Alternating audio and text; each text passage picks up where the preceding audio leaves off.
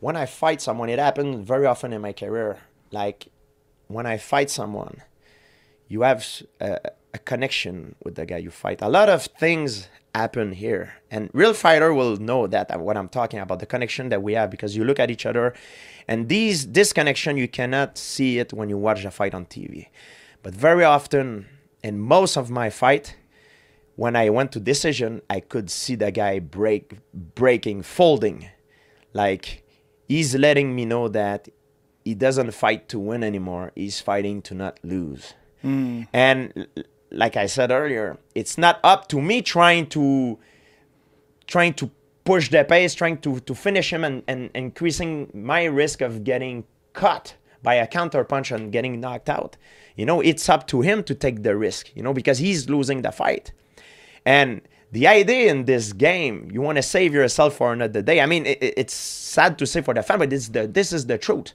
If you win, and that's what you're doing is good, you win, you're winning the fight, you know? You're going to get paid the same amount of money. Of course, if you have an highlight reel, something like that, it could increase your pay. But in terms of your career, I believe you should see your career as a marathon, not as a sprint.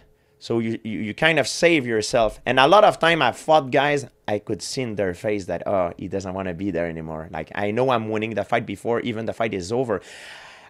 They get desperate. Of course, they're going to throw a haymaker or something, but I know they're not going to take any risk because they're hurt. They lost already. They know that I'm better than them. And that's when I know I get the fight. And I know that I'm just need to be on cruise control. I can win if they don't. Like, it's hard to finish someone who doesn't fight to win anymore. Right. You see very often champions in MMA have a very dominant career in the beginning. You know, they finish a lot of their opponent.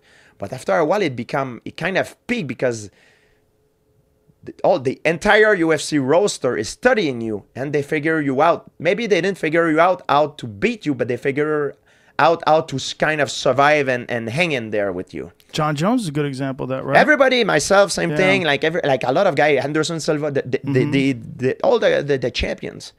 That's what happened. Everyone's studying you. Yes,